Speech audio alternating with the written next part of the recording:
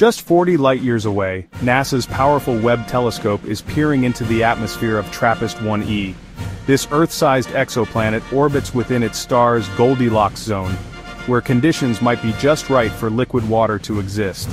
Finding water vapor would be a monumental step in our cosmic quest for life. Not too hot, not too cold, the question: atmosphere and water?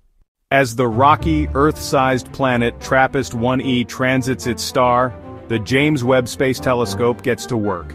It uses a technique called transmission spectroscopy, analyzing the starlight that filters through the planet's atmosphere, hunting for the chemical fingerprints of key molecules like carbon dioxide and water vapor. The planet's close orbit has tidally locked it, creating a world of extremes. One side bakes in constant daylight, the other freezes in endless night.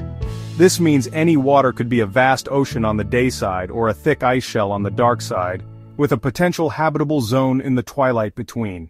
Follow, share, and subscribe for more mind-blowing space discoveries.